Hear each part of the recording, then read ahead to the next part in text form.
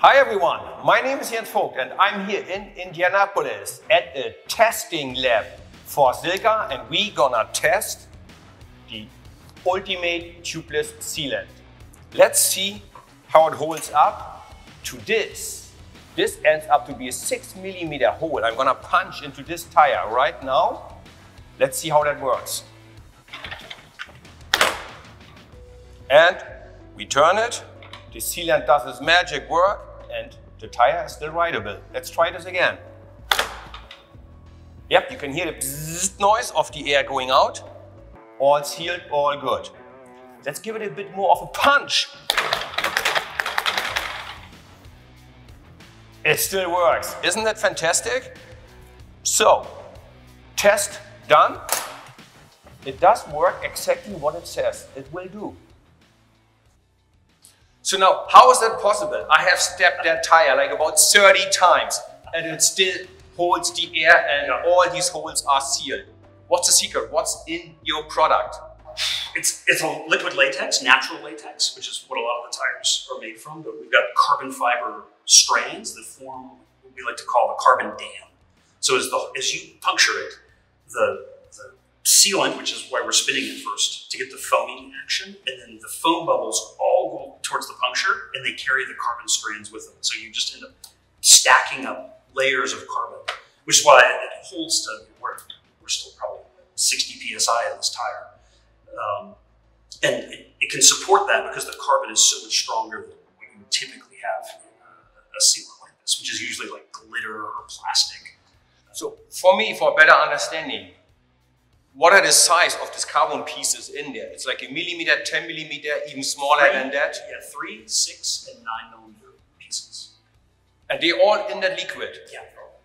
Shake it up. Kind of see them floating around. Oh, yeah, oh, absolutely. Yeah. Alrighty, and then they all get melted together, oxygen, the latex, and all that gets, to seal then the hole and becomes rubber, basically, right? Pretty much, yeah. And unlike, most of it, microfiber is probably the most common.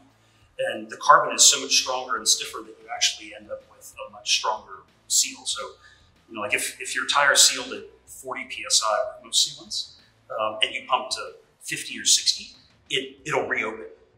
And because you need a thicker seal, whereas with ours, you can pump up typically much higher. But I think we started at 70, we're probably still in the 60s, but if we went to 70 or even 80, there's got to be 100 punctures in this tire, they'll all hold. So just a little bit of a different technology. It's pretty fascinating. And I'm really into this, so I'm gonna give it a few more goes.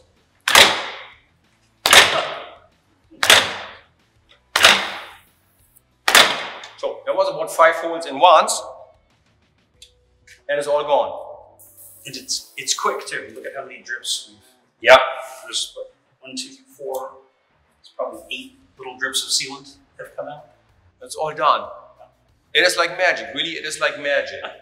And especially people probably notice once they're out there on the road, they have a puncture, they go, oh, you just hear that little noise, it seals itself, and you just keep riding happily into the sunset. So that is it. It's a pretty, well, it's almost a life-changing experience, I would say. No more punctures, no more dirty hands. You don't need to have to fix it anymore, pump it up anymore. Just keep on riding.